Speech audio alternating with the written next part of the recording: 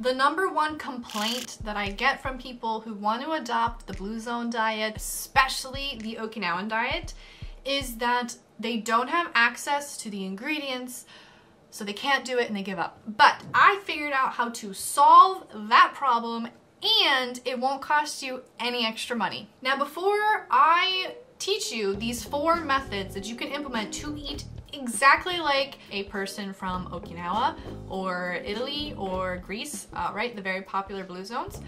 But there are 3 things I need you to listen to before you implement these 4 methods, because it's very, very important that you understand how and why you're implementing these 4 methods so you can eat like someone from a blue zone. Aspect #1. I want you to think with me, with common sense real quick. Just no numbers, no science, none of that. Just let's look at common sense. All these blue zones, there's 5 blue zones. A blue zone is an area that has a population where a majority of the population lives past 90 years old and they're healthy, walking, talking, right in the mind, just very active. Let's look at their diets. But they're eating vastly different things, The Okinawans ate purple sweet potato or yellow sweet potatoes. They ate nigana, which is a very bitter vegetable. They ate long life herb, which is my specialty. They ate shikwasa, which is a very tart citrus. They ate mozoku seaweed. They ate all these things that you've probably never heard of. And then we look at the Mediterranean diet, or people in Italy and Greece. They eat things like yogurt and tomatoes and lamb and cheese and pasta and sourdough bread. Now you notice that I didn't say any of the same ingredients because they weren't eating the same ingredients. Carbohydrates are absolutely included in the diet of our centenaries. They eat every day a little bit of pasta. Pasta is carbohydrate. For sure, I think that the problem is the quantity, right? So definitely into Mediterranean diet, pasta that has been homemade, such as with flour, not the white flour, more grain flour. Just pure grain flour is considered the amount of carbohydrate these people they eat. So what is important probably, don't eat too much sugar, right? Yeah. And definitely this is a characteristic of Mediterranean diet. Bread and pasta are considered part of daily nutrients in Mediterranean diet. So we have these people living very long, happy, healthy lives, and they're eating such a vastly different diet. And people don't want to hear this, right? They think like you have to be told to eat a certain ingredient in order to live a very long time. So you must adapt a certain diet with these certain ingredients, and if you do that, you'll be very healthy, you'll live a very long time. Now, this is true, but what do you do when you don't have the Okinawan diet? You don't have the Okinawan ingredients. It's very important to understand that that's not how you should be thinking. It doesn't matter if you have the exact ingredients, because it matters about how you eat, not what you eat. Now, am I talking nonsense? No. This is what scientists have been screaming from the rooftops, been screaming at me as well, telling me to tell other people. But people don't want to hear this. They want to hear about the magic pill, the magic bullet that will help them live a very long time. So that gets me on to my second point. My second aspect that you need to understand is that I am not telling you to eat fast food. That's not what I'm saying. I'm not saying you can eat fast food and you can eat processed foods, you can eat deep fried foods. That's not what I'm saying. You're supposed to not eat those. And there are foods that are very, very good for you. If you do want to hear what foods you should be eating to better your health, that's great. But don't get your mind wrapped around you need to eat shima tofu. You don't need to eat island tofu. You don't need to eat mozoku seaweed. It's not necessary to live to 100 years old, right? You can choose the ingredients you want to eat as long as they're healthy and you like them. That's the most important, that you enjoy the taste of them. Now, there are some incredibly healthy foods that I would suggest you to eat. If you're looking for suggestions, subscribe to my channel because I'm putting out videos all the time. I'm going to be putting out a video about very, very healthy food that you can make in your own kitchen with the ingredients that you have in your kitchen, or you can get from your supermarket, no matter what country you are watching this from. Fascinating stuff, and it's true, it's real. So there's a lot of suggestions that I can give of what you can eat. But what I'm saying is that don't get so wrapped up in that you must eat a certain food.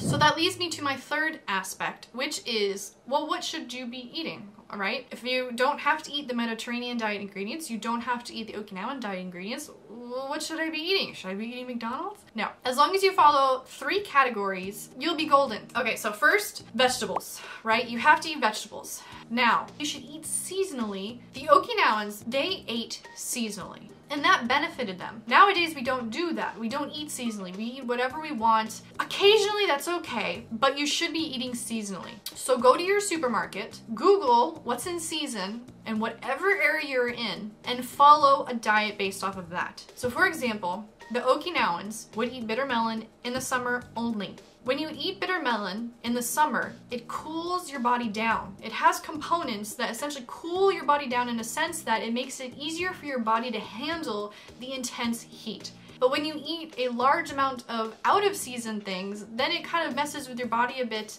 and that's not good. So eat seasonally and take it seriously.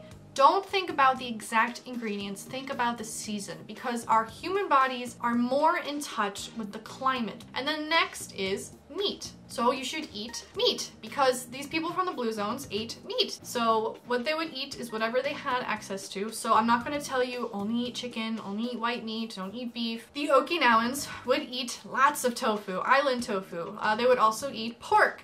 And then you look at people in Italy and Greece, they would eat lamb and goat and other animals. It's very important to incorporate meat into your diet. But don't go crazy. If you look at all of them, they didn't have meat as their main meal. They would have it as like a side, small portions, and maybe not even eat it every single day.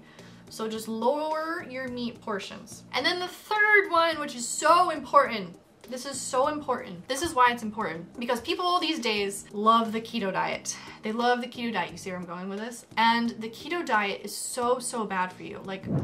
So I wanted to ask you what you think about the keto diet, because so many people are obsessed with doing the keto diet. Now, this is an important topic, Burnette, because, yeah, for instance, in the Cilento area, carbohydrates are absolutely included into the diet of our centenaries. They eat every day a little bit of pasta. Pasta is carbohydrate. For sure, I think that the problem is the quantity, right? So definitely into Mediterranean diet, pasta that has been homemade, such as with flour, not the white flour, more, grain flour. Just pure grain flour is considered the amount of carbohydrate these people they eat. So what is important probably, don't eat too much sugar, right? Carbs are good for you. Carbs, your body needs carbs. You should be eating carbs. If you look at these blue zone diets, just step back. I don't care if you've lost weight from the keto diet. Think about these blue zone diets. These are the longest living people in the world, right? Look at their diets. They're almost 50% or more carbs. The Mediterranean diet, people from those blue zones, their carb portion was 40%, 45%, up to 65%. The Okinawan diet carb portion was around 80%. And these people lived to be 100 years old, 105, 110. We've got super centenarians, we've got centenarians, we've got people living past 90 years old. Just look at that and connect the dots. So please eat carbs. Don't feel bad, but eat clean carbs. So what do I mean by that, right? McDonald's is a carb. No, you're not allowed to eat that. But what you can do is eat what the people from the blue zones eat, which is rice, pasta, sweet potatoes, purple or yellow, sourdough bread, whole grain bread, carbs like that. They're good for you. So now I'm going to teach the 4 methods that you can implement in your life today to eat like someone from a blue zone. Okinawa is my specialty, so that's why I talk about it the most. Method number 1. It matters how you cook, not what you cook exactly. Now, I already told you the 3 categories of foods you should be following, but did you realize that how you cook is actually really important? I have an interview on my channel where I interview a Japanese doctor. She has a birth clinic and here in Okinawa, and she only feeds her patients, or the moms who just gave birth to a human being, a certain diet, and she will not give them anything else. 熱を加えると食べ物が含んでいる酵素を壊してしまったり、ビタミンとかあとミネラルも壊してしまうんですね。なのでそれを最大限に取るためには生でっていうことで、キッチンにはできるだけ生で調理ができるものは生で。 And she explains and teaches about something called AGEs, Advanced Glycation End Products. はい、AGE っていうのは食べ物で熱を加えるとできてくる毒なんですけど、日本語で言うと最終糖化産物、英語で言うとアドバンストグリケーションエンドプロダクトでしたっけ。はい、でこれが毒なんですね。だから熱を加えれば加えるほど食べ物に毒があるんです。じゃあ皆さんは毎日結構毒が入っている食べ物を食べてるんじゃないですか？まあそうなんですけど、だからなるべく健康にいいっていうのでは熱を加えない。 AGEs are in almost everything. They're not in things like water, but they're in a lot of our foods. It's natural. It happens. AGEs are in our foods. Our body is made to get rid of AGEs. It's made to process them and get rid of them. That's fine. That's normal. But when foods have way too many AGEs in them, it makes it harder for your body to dispel them. Now, what types of food have lots of AGEs in them? Processed food, for one, have very high levels of AGEs, and foods that have been burnt or cooked very quickly on high temperatures. So, for example, an AGE. What is an AGE? A good example is that when you put your toast in the toaster and it burns. So that is an example of lots of AGEs. It's pretty much the burntness on your food. And the Japanese doctor explains is that you want to avoid AGEs as much as possible. How do you do that? By using cooking methods such as boiling and steaming. You're right, when you boil or steam food, it's like very hard to make the food turn black, right? So boiling and steaming is very, very good. And if you look at the traditional Okinawan diet, a lot of recipes are using boiling and steaming. And if you look at the Mediterranean diet, a lot of traditional recipes use boiling and steaming. It's very cool. Now, I'm not saying that you can't grill food or put food on a frying pan ever. Of course you can do that. Look at the Italian diet and the Greek diet. They use skewers and use fire and put things on a frying pan. The Okinawan diet as well, just not as much. It is okay, but just sometimes. So a rule of thumb is to try to boil and steam as much as possible. Avoid using the frying pan as much as possible, but not completely, okay? I'm not trying to start a cult where I tell you can't do one thing completely and get rid of joy in your life. It's not what I'm saying. But you're not allowed to deep fry. You're not allowed to blacken your food. That's not good. Now, occasionally, fine, I will let you do it, but try your best not to, because how you cook is just as important as what you're cooking with. Method number 2 is to eat in moderation. Now, the Okinawans practice something called harahachibu. It means to eat until you're 80% full, right? So not 100% full, you want to eat till you're 80% full. This is very, very good for your digestive system and your body in general, because you don't want to overload it and overbear it. Now, here's a secret. If you've watched so far, you're going to hear a secret because you're special and you've watched this far, and I'm very grateful. When I interview Okinawans, elder Okinawans, longevity Okinawans, who practice all these things so that they could live past 90, 95, 100 years old, I asked them, do you practice harahachibu? And guess what they say? They say no. They embarrassingly say no. And I'm always shocked. I'm like, wait a second. Is there a scam going on here? Is harahachibu not real? I mean, I know it's good for you. I'm actually on day 3 of fasting myself as I film this. I know fasting is very good for you. What do you mean you don't do harahachibu? Now, the Okinawans, there was a war that happened in Okinawa that caused a large lack of food. So the Okinawans had to practice harahachibu, or not even harahachibu. They had to practice eating until they're 50% full or 20% full because there was no food. And those were terrible times, I understand. But these days they aren't practicing harahachibu. Are they? Or are they not? So I actually had to think about this. And I remember back when I was a kid in America, my family would go to Carrabba's, an Italian restaurant, and we would always drive home 110% full, like excessively full. Like, I want to throw up, I'm so full. Have you done that before? And it's not good for you. It doesn't feel good, right? And I know what it is to eat 100%, 110% full very often growing up as a kid. Now that's my perspective, right? Do I know when I eat 80% full? Do you know if you're eating to 80% full? Do we have rulers in our stomachs? No. Do the Okinawans know that they're not practicing harahachibu? Like, it's a perspective, right? Like, how do you know if you're eating till you're 80% full? What I do know is that I eat with the Okinawans. I watch them eat and I watch me eat, and I would compare the amounts that we're eating. And I've noticed that the Okinawans would like eat a little bit and then talk and drink slowly, and then eat a little bit and talk and drink slowly. Because when you are with friends and family, you always eat and drink and talk, and it's fun, it's great. I love it. And I noticed that they weren't eating as much as me. Now there is an age difference, but they weren't eating as fast as I was. They weren't eating in large quantities like I was. And I noticed that they actually practice hara hachibu without really knowing it. Now, not saying that I think they're eating to 80% full exactly, but they don't overeat. They don't eat to 110%. None of them are done eating and sigh and then hold their stomach and say, oh, I'm so full, I couldn't eat another bite. None of them do that. It's very, very interesting. So I think, because this is something that's very hard to test, is that they are practicing eating in moderation. They just don't know it because they don't eat excessively. Because if you also look at their health and their weight, they're in a very healthy BMI, they're very healthy themselves. They're healthy all over, right? They're elderly longevity Okinawans. So eating in moderation is perspective. So just eat until you are satiated. That is the key. And then how do you practice eating in moderation? And I understand it's very, very hard.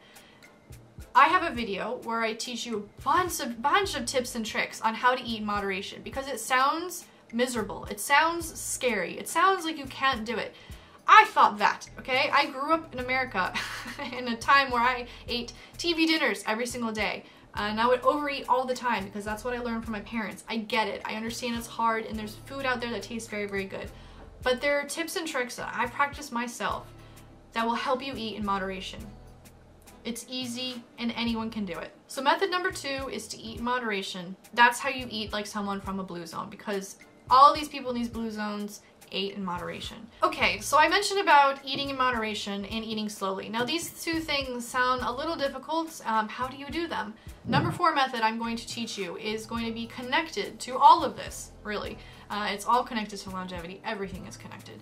But anyway, to eat in moderation and eat slowly, you can eat with people. That is number 4. Now, some people might be disappointed by this. Don't turn off this video, because people overlook this so much, and scientists are screaming so loud and people aren't listening that eating with people is so important. Suzuki sensei, my sensei, talks about this all the time, and people are just not listening, and he's getting frustrated. And he's 90 years old, by the way. And he discovered Okinawan longevity. He didn't invent it because it wasn't invented by the Okinawans, but he discovered it, okay? And he's a cardiologist, and he won't stop talking about how being with people, eating with people will expand your lifespan. Can't say that enough. Finally, there are articles coming out about how it's actually one thing you can do to help your health and your longevity is be with people.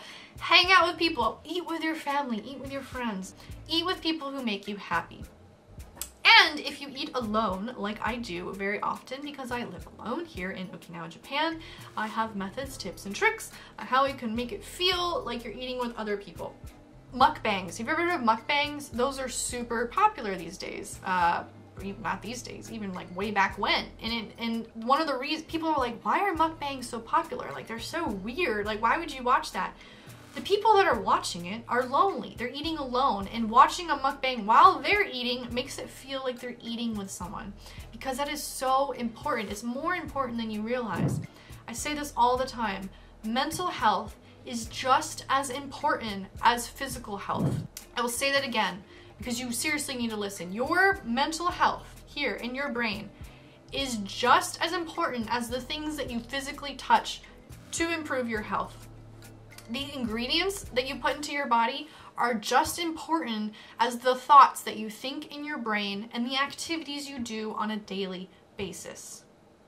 This has been proven by the people who are from these longevity hotspots, these blue zones. This has been said time and time again by scientists who study longevity. Are people listening? I hope so. Right? Okay, so wrap this all up. Number one, it's important about how you eat. It's important to eat in moderation. It is important to eat slowly, and it is important to eat with people. Doesn't matter who it is, but eat with those that you love, that you enjoy being in the company of. If you do these 4 things, you will be eating exactly like someone from Okinawa or someone from a blue zone. It doesn't matter about the exact ingredients. Please listen, like seriously, it does not matter about the exact ingredients. Do not get so caught up on eating the exact diet of those in Italy or the exact diet of those in Okinawa, because it is more important to utilize the 4 methods that I just taught you. And also, it's not going to cost you any extra money because you're going out to buy food anyway, so don't spend like an extra $100 trying to get that thing that the Italians eat all the time. That's excess money that's not necessary. So this will not break your wallets. It's easy to do, it's fun to do, and it's great habits to add to your daily lifestyle. And best of all, you don't need to do the crazy keto diet, don't need to do the carnivore diet, you just need to eat a balanced diet. Please stop doing those diets.